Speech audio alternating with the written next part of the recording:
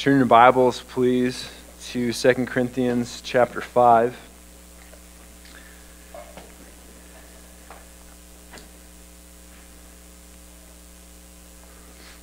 Second Corinthians chapter 5, and if you're thinking, man, 2 Corinthians, we were in Romans last week, we are all over the place, we are a little bit.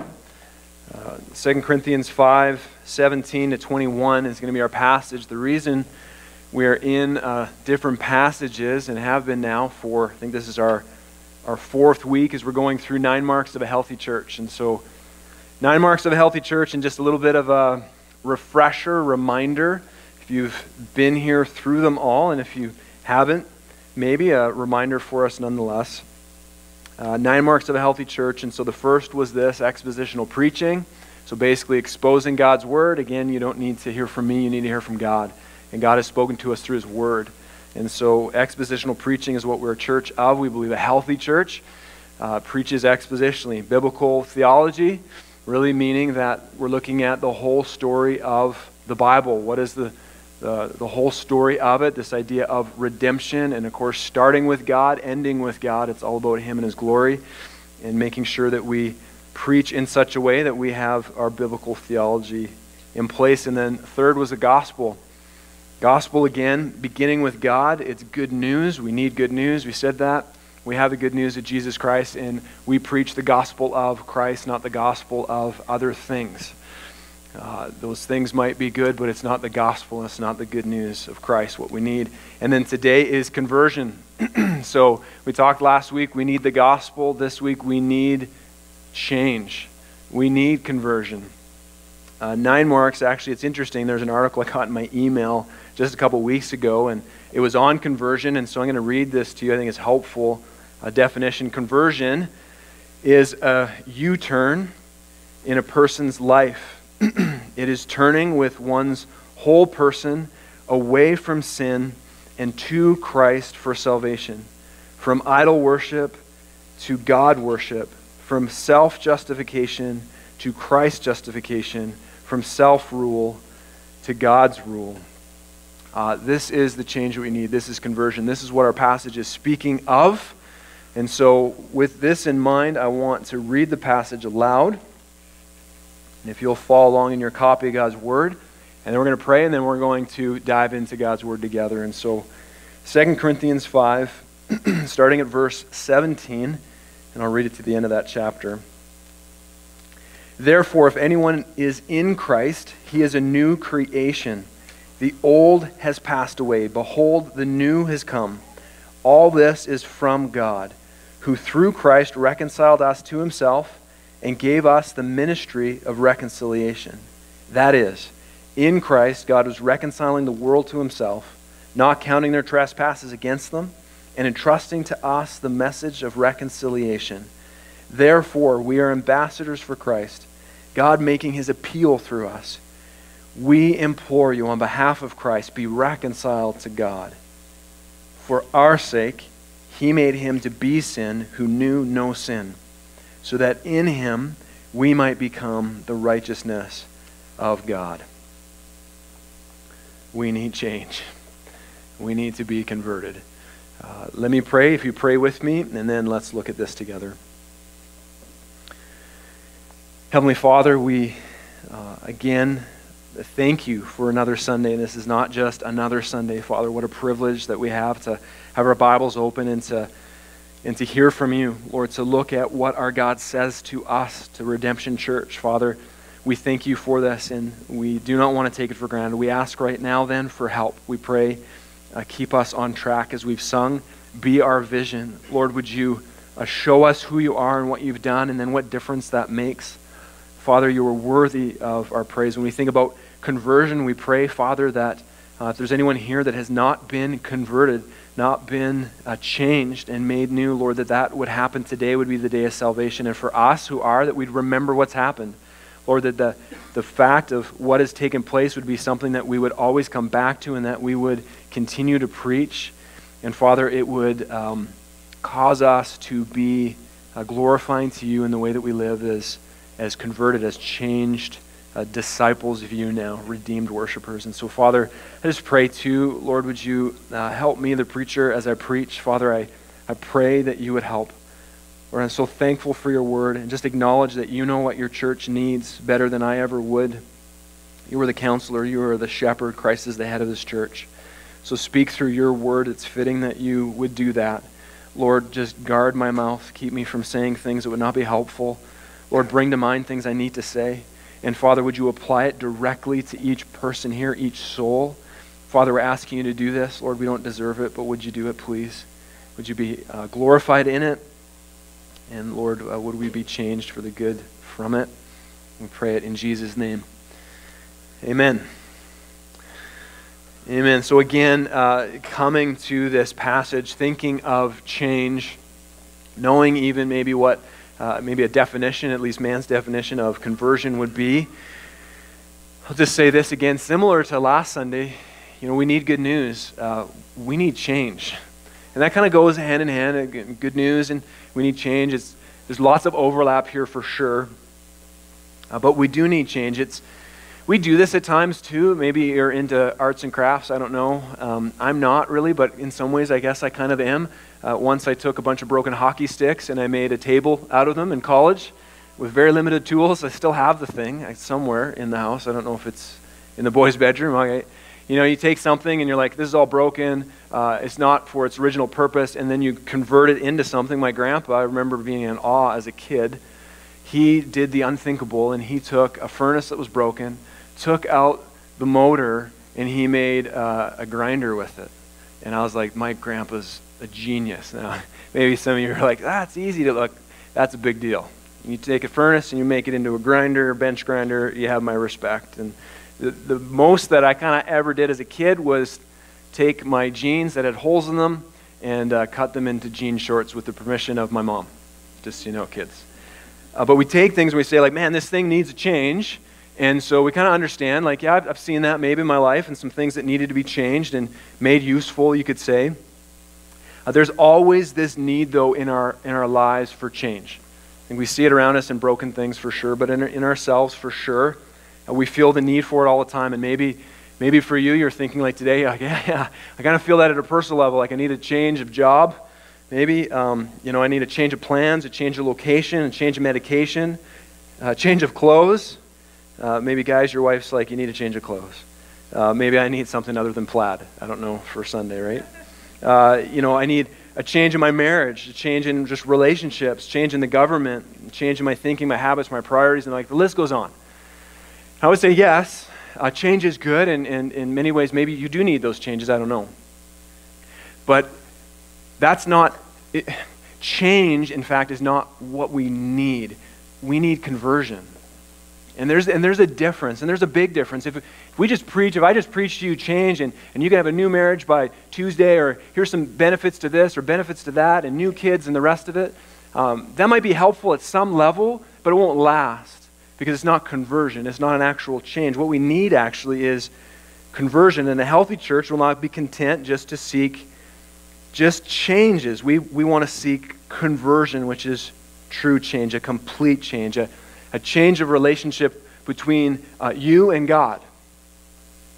That's conversion, a complete change at the deepest level where he says, you're no longer an enemy, you're now a son.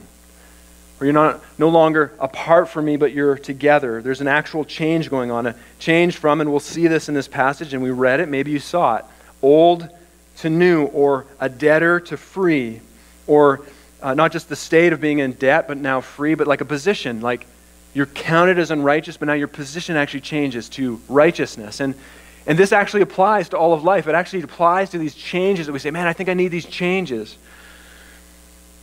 This must be sought after. This must be preached. This must be remembered and celebrated.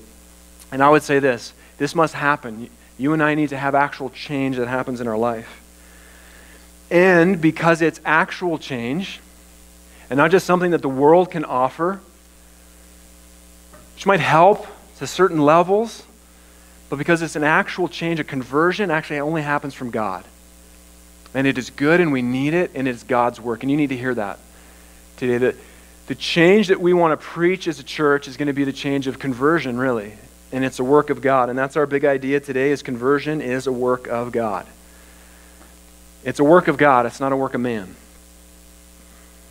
And if you've had any time trying to make changes in your life, in your own strength, in your own wisdom, you want to talk about the most frustrated place you'll be in your life. We've all been there.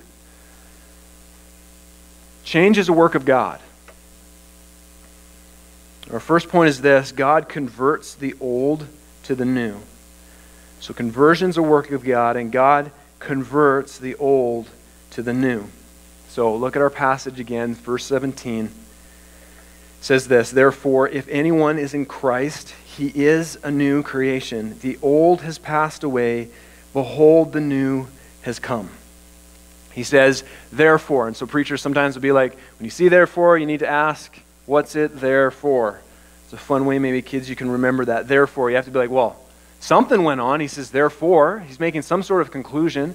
So if you go back in your Bible and look at verses 14 to 16, I think he's kind of really looking back at this, primarily those couple verses. And so 14 to 16, really he's saying this. And just to summarize it for you, Jesus died, which means you died. If you're in Christ, he died, you died. He lives, he rose again, you live, and now you can live not for yourself, but for him.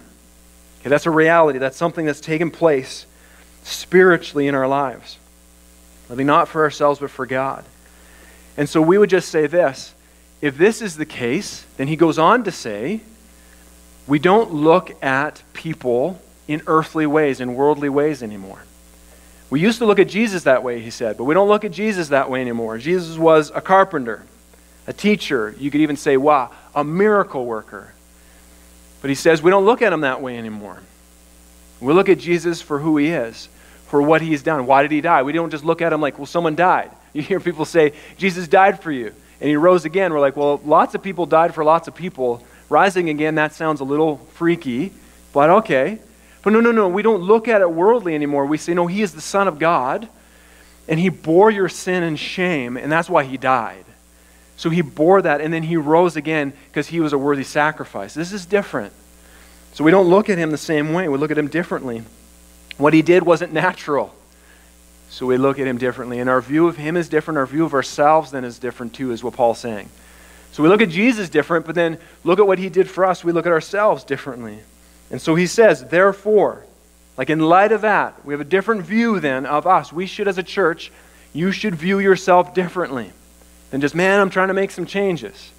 He says, no, therefore, listen, if anyone is in Christ, he is a new creation.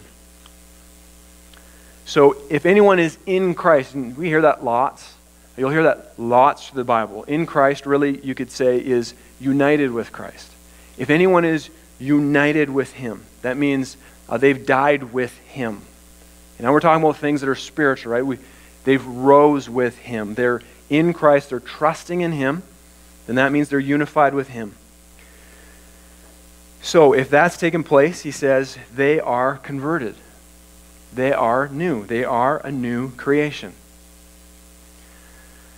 We fight against this. Our flesh fights against this. So that is a good word. That's good news. We're made new. But maybe you've heard it before. Maybe you felt it. Or maybe you feel it now. Like, well, I kind of feel like I'm on a bit of a spiritual journey.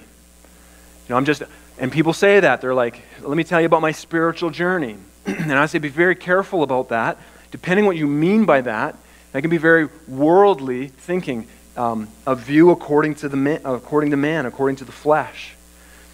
So people say, I'm on this journey. It's sort of like, though, if you're talking about conversion, if you're talking about, has the change happened or not? Like, are you a new creation? You're like, wow, I'm kind of on this journey. It's like saying with a car, it's like, hey, look, I've tuned up my car, I've given it a wash, and it's like it's brand new, right? It's like there's been this change. It's a new model, but it's not. We know it's not. And you're like, well, it's kind of working towards that. It's kind of on this journey. It's like, it's actually not. It's on a journey away. He's saying here, it's like, no, this is a new creation. So it's not a journey to try to like fix it up, tune it up, and it's like new. It's like, no. It is a new creation. The 2024 version, the 2024 model is like here. It's it. And it's not going to wear out. You are a new creation. And Paul remembers writing to, if you didn't know this, he's writing to the Corinthian church. The Corinthian church is not like the poster child of like a good church. They struggled horrifically. If you read 1 Corinthians, it's in entirety, the book, it is shocking what Paul was addressing. And so he wrote 1 Corinthians to what they were going through and bringing reform to that. And he also wrote, it seems like another letter. He had this visit that was tough, and then another letter, and it didn't go well as well. It was a difficult letter. And now 2 Corinthians, it's like the same. We're bringing a message to a church that doesn't have a great track record. And so they could have easily said, like, we're on a journey. We're kind of like, hey, are you a new creation? You know, Corinthian church, are you a new creation? They'd be like, kind of on a journey. Got some tune-up to do. Paul's saying to the Corinthian church, no, you're a new creation in Christ. Like the 2024 version is here, and Christ says that's you. And you need to hear that this morning. In Christ, you are new. You're not working towards it. You need to hear that. You are new. They needed to be convinced of that, Paul figured. And so this is a work of God. They need to prove their newness. Look how new I am. Look how tuned up I am. It's kind of like it's a brand new thing, right? No. You can know, Corinthian church, so Redemption Church, that you're new. It's a work of God. New creation, unless maybe you think like, okay, I hear that, but new things get broken. Like I'm just so you know, I have a spiritual gift of breaking things. I'm almost not allowed to wear new clothing because I will stain it. I just have this supernatural ability to wreck things. And we know this, and we may think like, I'm new, but I know what it's like to have something new and then it gets broken. If you have a dog, you know that. If you have children, you're like, how is that even possible? It was 12 seconds, and now it's broken. And maybe you say things with that in mind, then you say like, I'm new, but like I've done some things, or like I'm even doing some things like this week did not respond the way that I needed to. I certainly am not acting as if I'm new. I've gone through some things.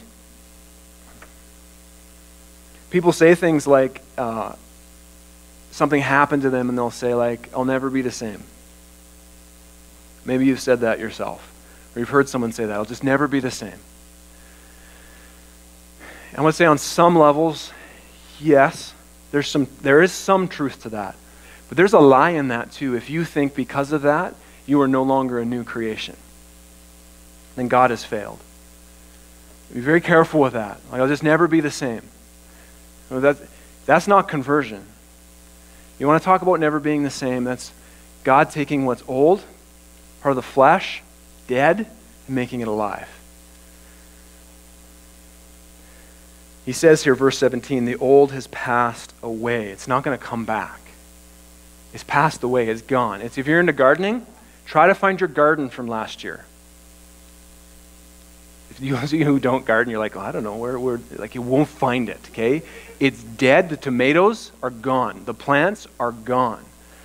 He says it's passed away. It's gone. It no longer exists. And then he says, look at verse 17 again. So he's telling us this. Right, new creation. The old is past. Then he says, listen, like, behold. Remember our series through the Beatitudes? Behold. Behold. Christ says, behold. The Holy Spirit of God says right now, behold. So we listen. He's like, listen, like, behold. The old's past. Now listen. You need to hear this. The new has come. It's here. That's you and I in Christ. It's come. In John 3, Jesus described it as being born again. New. New, it's of God. It's a work of God. Nicodemus is like, I don't get it. God's like, this is a work of the Spirit. Brand new. So you can't make yourself new, and you can't make the new old. And this is a good word for us. I mean, how many times do I just feel like I messed it up? I am not new. Then you're looking at yourself and you're not looking at the cross, the one who converts, the one who takes the old and makes it new. And this is a good word for us.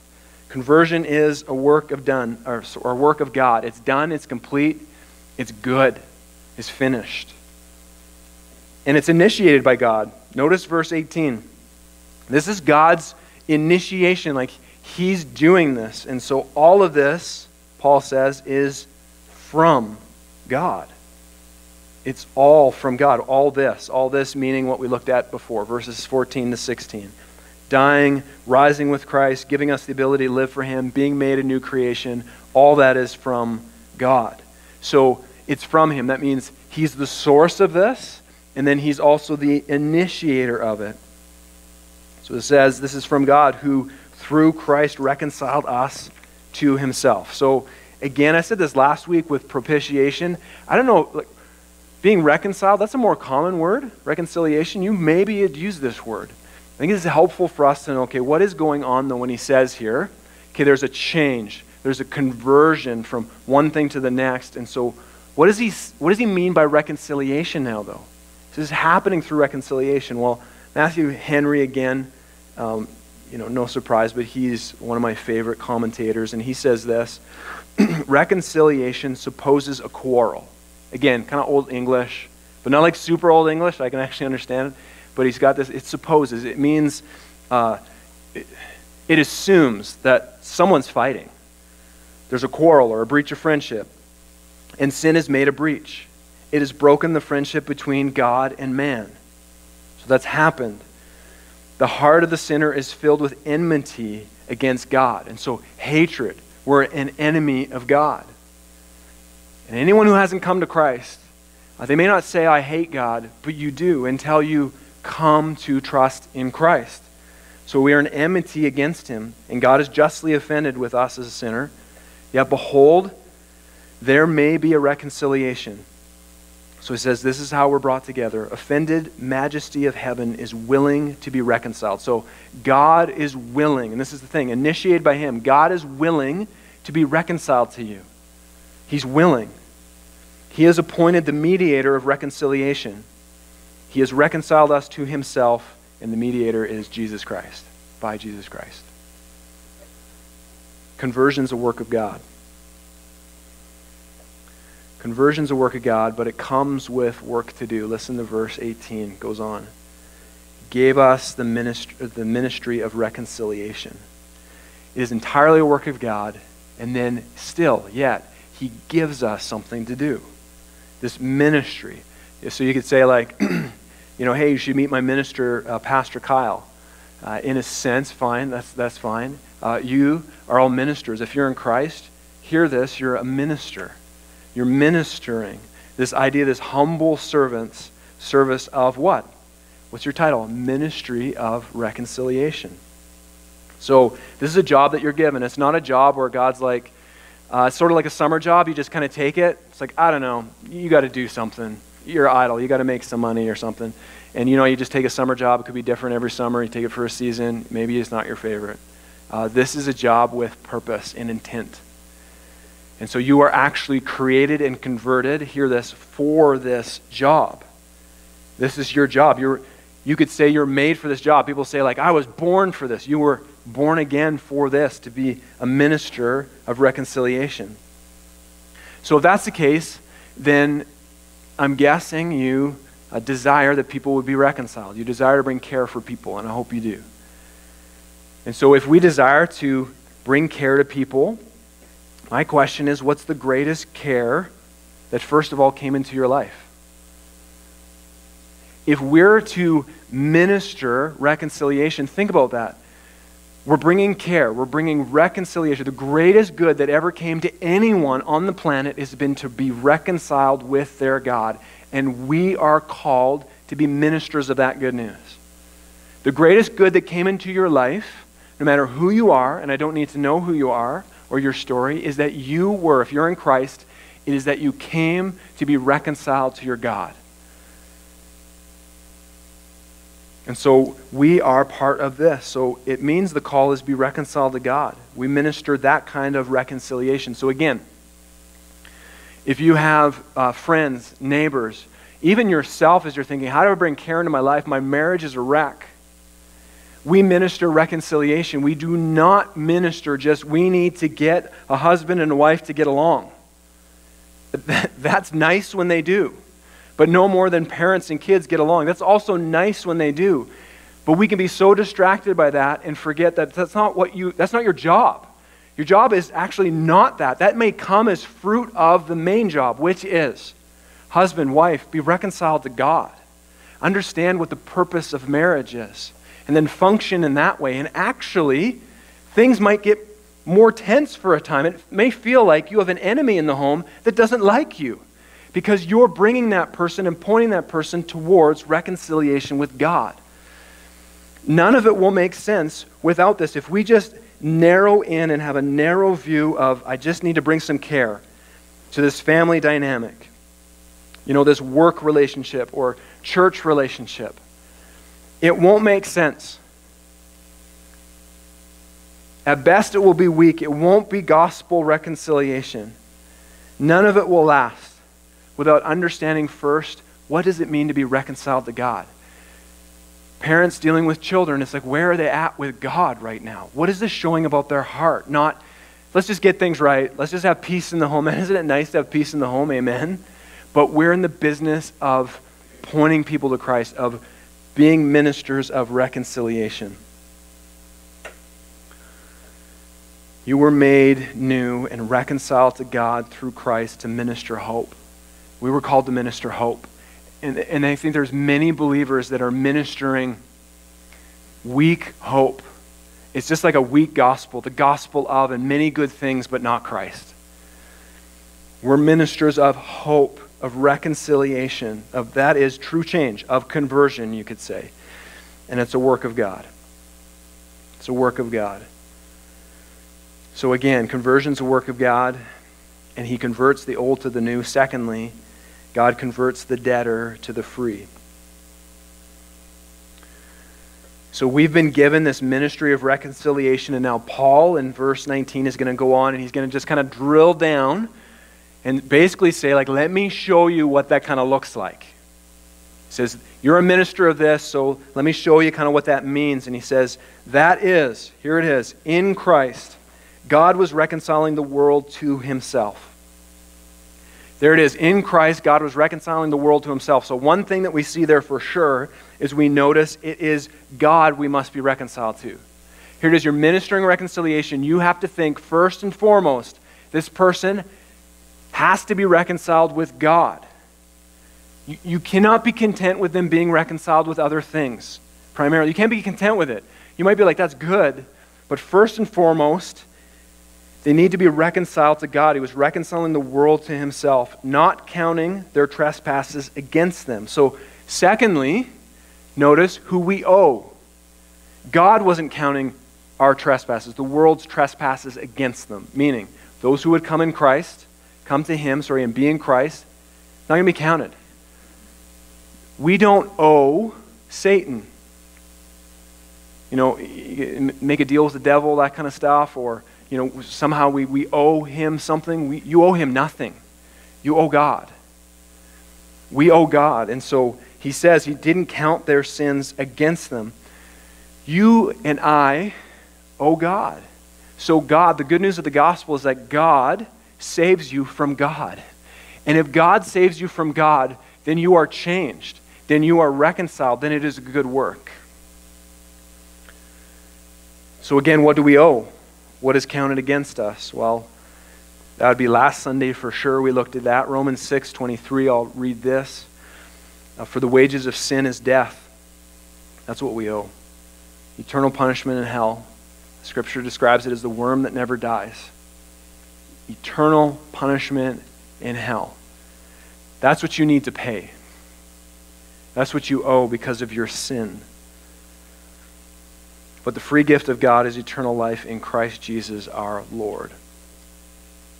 We owe God, and God makes the payment through Christ. It's incredible. And at some levels, it's just mind-blowing.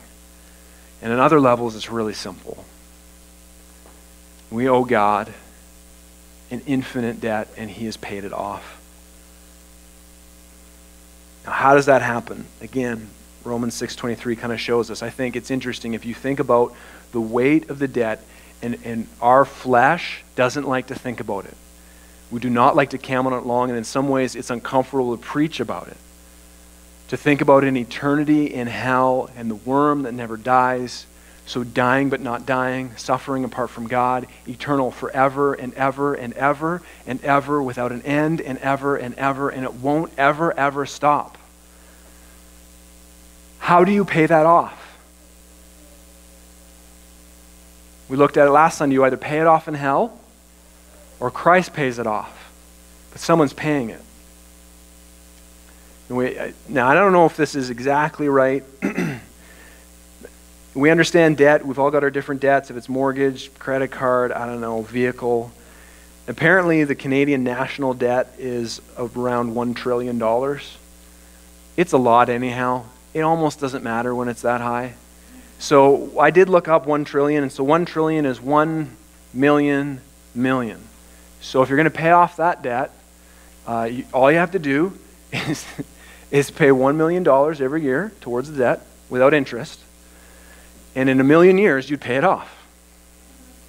1 million years.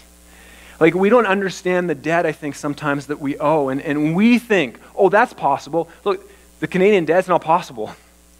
The debt we owe against God, hear this, it's not possible to pay off. No one changes that. The change doesn't happen by any work of man.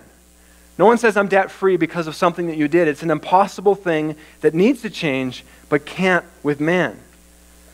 We owe God. The debt is sin. It's paid only by our death for all eternity, never-ending suffering apart from Him in hell. And again, though, only those who are in Christ will have the debt paid. Why? It won't be counted against them. Why? Paul says that. He says, it won't be counted against. Why? Because it's counted against Christ. He pays it in full. I love that theology. He bore it completely on the cross. He pays the debt complete. He said it is finished. He didn't say, I got it most way, finish it off. The debt is paid. The change is complete. You are not counted against. Psalm 103 verse 12 says, as far as the east is from the west, so far does He remove our transgressions from us. Does anyone know how far that distance is? Anyone got a tape measure? How far is the east from the west? Kids, maybe you can think of this. Brain teaser. How far is the east from the west? Is there a tape measure big enough? What God is saying is it's infinite. There is no end. You go east, you go west, you keep going, you never end. That's how far He takes our transgressions away from us. He's making the point. It's gone. I don't count it against you. It's unbelievable. This is a work of God. Conversion, this change from a debtor to free, is a work of God. And so He says in verse 19, again, so you have a job to do, and it's not paying your debt off. He says, in entrusting to us the message of reconciliation. He's entrusted us this message, this ministry and this message, the same thing. So the message isn't live like you're debt-free. The message for us as we care for people and one another isn't, hey, you should live like you're debt-free. It's first of all, be debt-free and then live like you're debt-free. Live like it's true. And we're tempted to live just with it. And this goes for the saved and the unsaved. Okay, the unsaved to just live with it. They feel the debt, maybe by God's grace, they feel guilt and they're just like coping with it. Just being busy and just like, just kind of deal with it. This is uncomfortable, but I can get by. And as Christians, I'd say the same. It's tempting for us to be like, look, you hear the truth, you are debt-free, but then just kind of like deal with the sin that you're still in and not repent and turn. And just like, I just deal with it. Yeah, debt-free, and this feels like a weight, a burden, guilt. I feel this debt, I am free, but you just deal with it and you live as if you're not. Tempted just to try and clear the debt. We're tempted to that. You feel times where you're like, man, I'm broken. I've fallen. It's like living in my old ways. And you're tempted, I need to clear this debt. Make things right. Before Christ, people do this all the time. They try to lower the debt. It's not 1 trillion. It's maybe just like a couple 100,000. You know, like I did pretty well. It's not that bad. We do these things and it just keeps us away from true conversion. The message again is be debt-free. Don't compare yourself to others. Don't just try harder. Don't ignore it.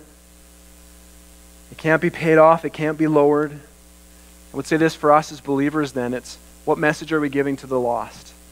Is it just like trying to just medicate, like, you probably feel guilty, you shouldn't feel guilty. Let's lower the weight of that debt. Try to distract people, compliment them on what they're doing. Or do we let them feel the weight of it so they can know actual true change that they need? And if you're in Christ today, then you've been changed and you are debt-free. And you need to be reminded of that today. I need to be reminded of that today. I am debt-free. Debt-free. And so when I'm tempted to try to prove myself to God, God forgive me, I need to repent of that. Come back to Him and remember I'm debt-free. When I am in sin, I'm not incurring a debt now, but what I'm doing is I'm living as if I'm a debtor. You need to repent again, and you come. You don't just tolerate it. You come and you live free because you are. Conversion's a work of God, and He takes us from being debtors to free. Lastly, then, God converts the unrighteous to the righteous. So old to new, debtors to free, and then the unrighteous to the righteous. And so he finishes these last two verses. He says in verse 20, therefore, again, therefore. Remember, what's it there for? Because you're reconciled to God, therefore, here it is. We are ambassadors for Christ. He's kind of given us the details of the work to do, and now he's like, here's the title. This is what you're called. Ambassadors for Christ, God making His appeal through us. We implore you on behalf of Christ, be reconciled to God. So we're converted, and we're given a new title. If you're in Christ, this is your title, ambassador. An ambassador was a representative to the king. You represent someone higher up. A messenger to the king. So we are messengers, we are ministers of the king. Be reconciled to God. And he says, verse 20, God makes His appeal through us. He makes His appeal through us. And so, again, this is gloriously good news that we would be counted with this title, that we would have the opportunity to give true change to people that need it, to remind ourselves, sometimes be an ambassador to ourselves, to remind us of where true change comes from. Maybe you think, when you hear this, you think of someone else, ambassadors for Christ, and maybe you think Pastor Kyle, or you think someone beside you, or at home, or whatever. Or you think, well, I'm not sure that's really for me. I'm not really sure I'm much of an ambassador. I mean, that sounds good, but I don't think that's really my title. Well, it's kind of like the father that says, I'm just not much of a father. I didn't have really a great father, and I'm just not really ready for this. You don't have that authority. If you're a father, then you need to father. It's your title. The husband that says, like, I'm not really a good leader. I'm growing in it. I hope one day I can be the leader I need to be. And the problem is that's not your authority. You've been given a title. You are the husband, meaning you are the leader. So it is good that you've been given that. The question is not like, am I the leader? Am I the husband? It's, are you going to act like it? We feel like I'm just not a representative of God. I just don't know. Well, maybe you need to begin to be one, like act like one, but you are one. That is your title. That's our title. And if we think it's something else, or we say, I don't know, it's something else, and we're telling God you got it wrong. It's just pride. And now we're being useless for the kingdom in this way to bring true change to people who need change, who need to be converted. We are ambassadors. So what's the criteria? Maybe you see it in the passage. What's the criteria?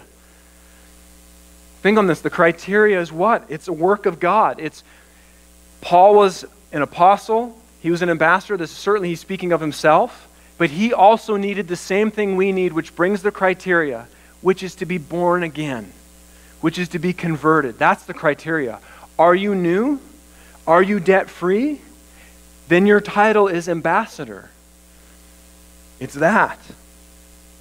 Reconciled to God and now an ambassador. And so with the job title comes great urgency, and we see this for sure.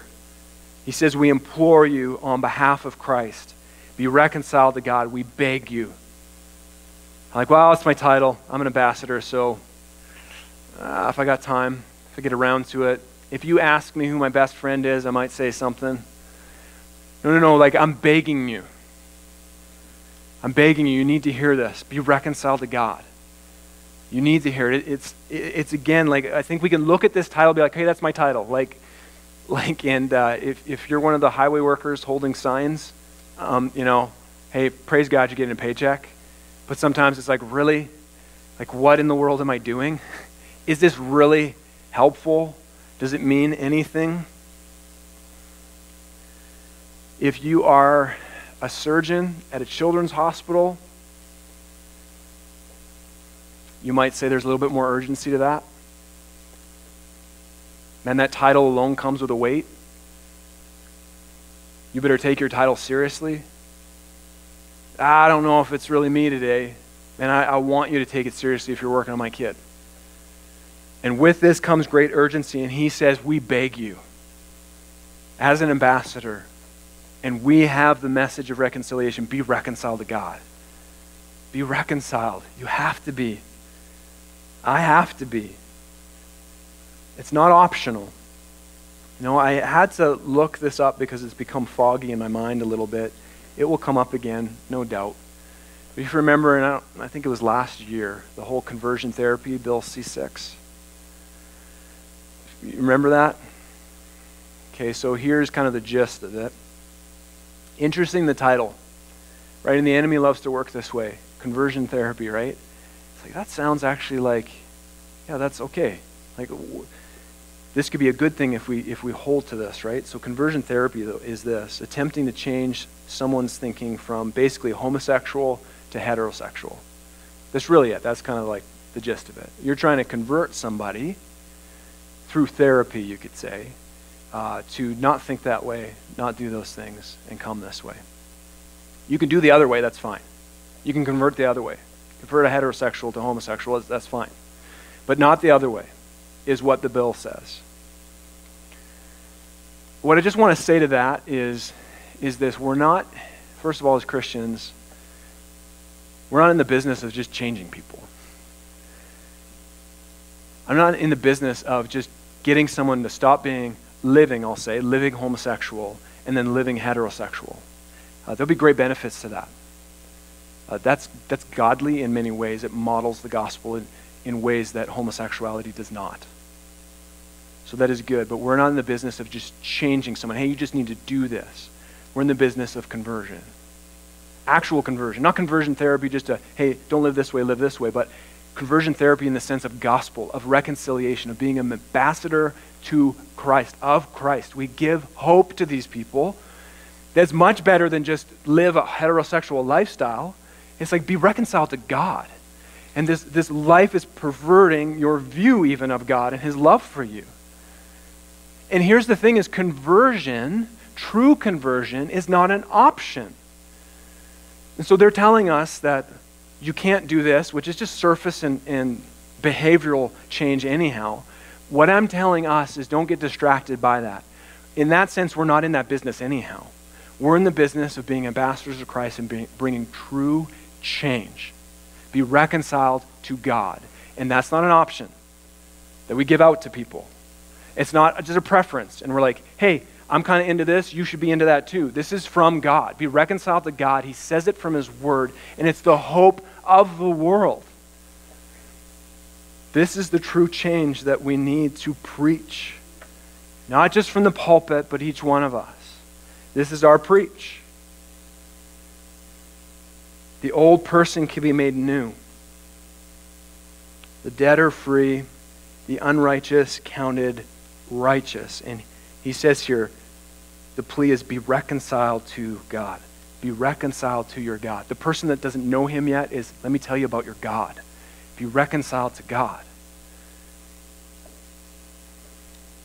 Through Christ, by the power of the Holy Spirit. And it's not an option, and yes, it's urgent. It's urgent. It's urgent because we need to be with God, not just because we need to stop living homosexual.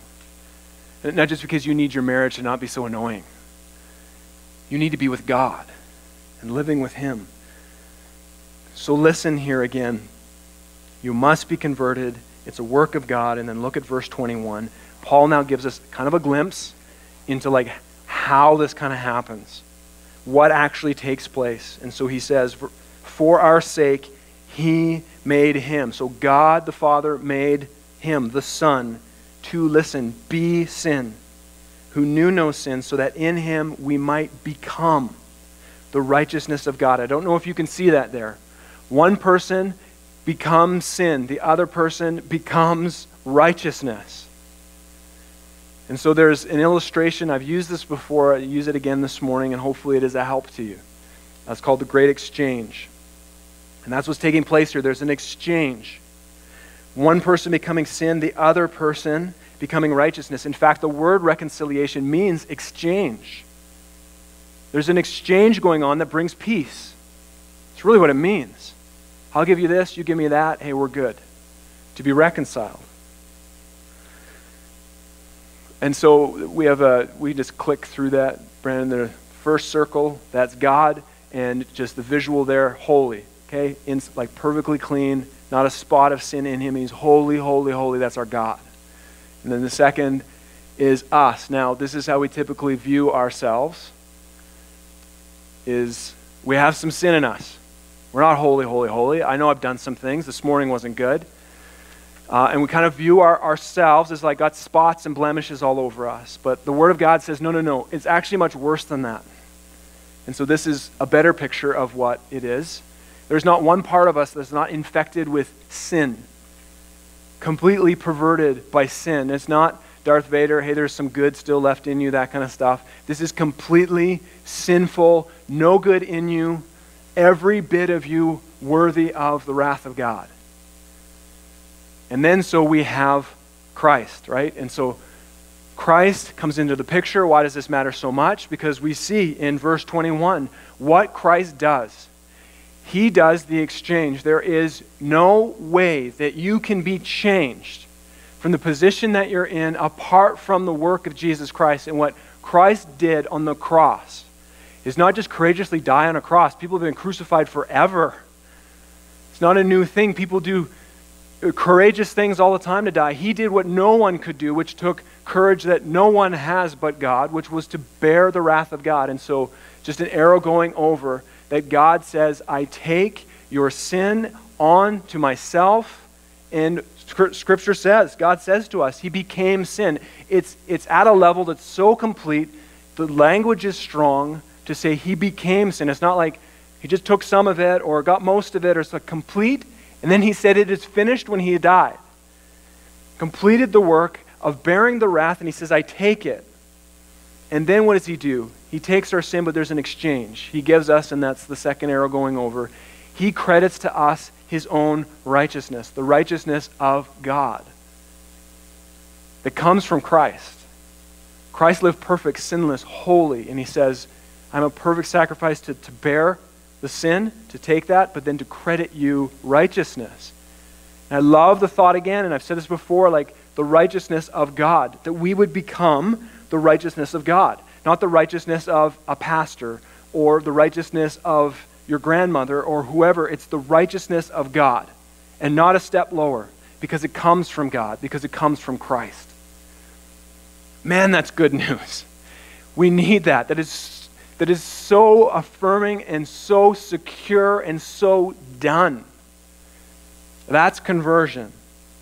That's a change.